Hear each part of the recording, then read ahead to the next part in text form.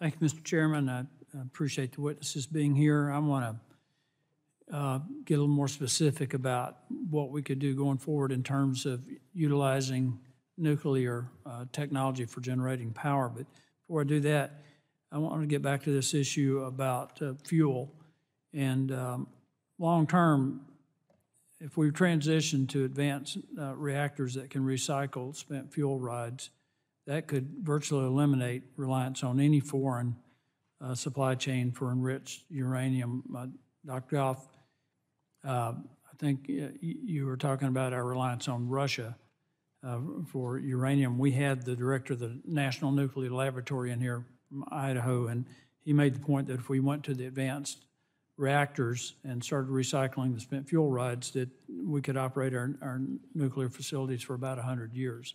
So I think that would address that issue, not totally, but would address it in a very significant way.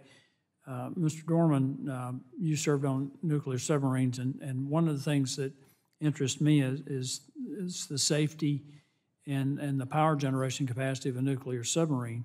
It's about 150 to 200 megawatts. Is that about right? That sounds like the right ballpark. It's been about 30 years for me, but that sounds about right. Yeah. But the thing that interests me most about this is that they're a standard design. They're modular. They can be assembled somewhere else and then be installed in a submarine. I don't know that we've ever had to replace one. We may have, but they're designed such that they can fit pretty much any submarine that we operate. And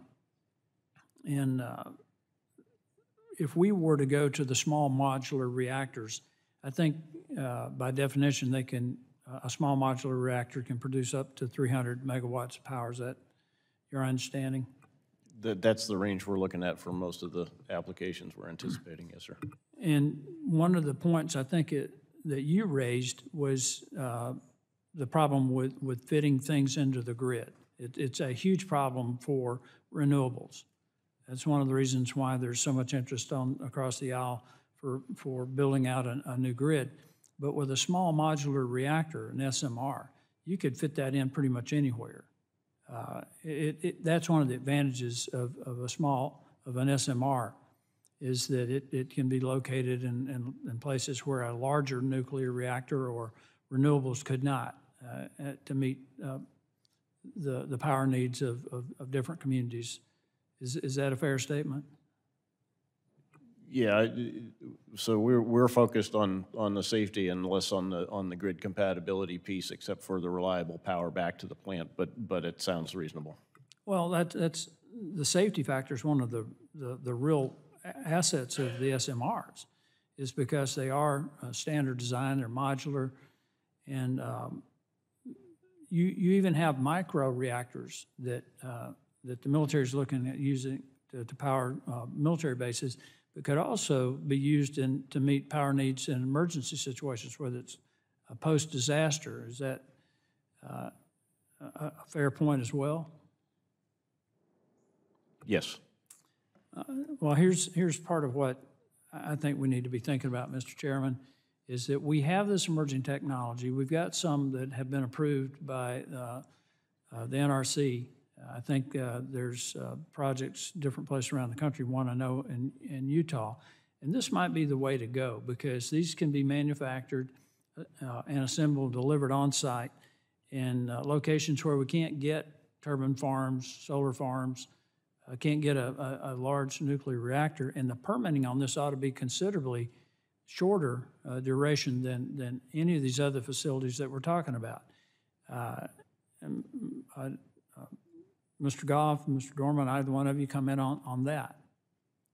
I think you hit a key principle there, Congressman, of standard design.